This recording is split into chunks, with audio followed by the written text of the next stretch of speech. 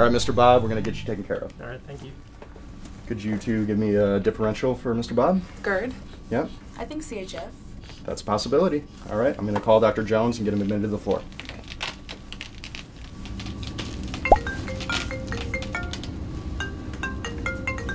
This is Dr. Jones. Hi, Dr. Jones. This is Dr. Fry. I have a patient with chest pain that I'd like to admit to the floor. Okay. All right.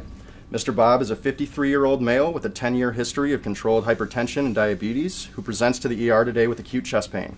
He was in his usual state of health until 2 hours prior to admission when he developed an acute episode of substernal chest pain after dinner. The patient describes the pain as a non-radiating burning sensation, and he rates the pain as 7 out of 10 in severity. His chest pain was relieved in the ER with nitroglycerin. He reports several prior episodes of intermittent chest pain, but none that lasted this long. He also reports some shortness of breath associated with his pain. He takes metformin for diabetes and a combination of lisinopril and hydrochlorothiazide for his hypertension.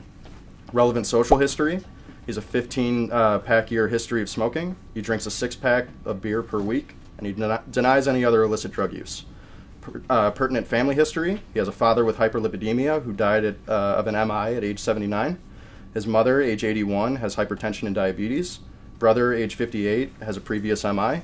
And a sister, age 55, with hyperlipidemia and diabetes.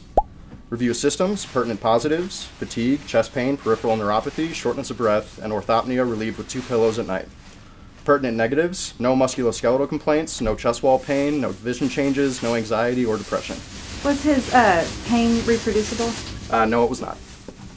Physical exam: the vital signs were stable, except for a slightly elevated blood pressure of 153/90. Is not in acute distress. Lungs clear to auscultation bilaterally. No chest wall tenderness, non-reproducible. Heart with regular rate and rhythm, normal S1 and S2 with no murmurs. Trace edema to the ankles, and the rest of the physical exams non-contributory.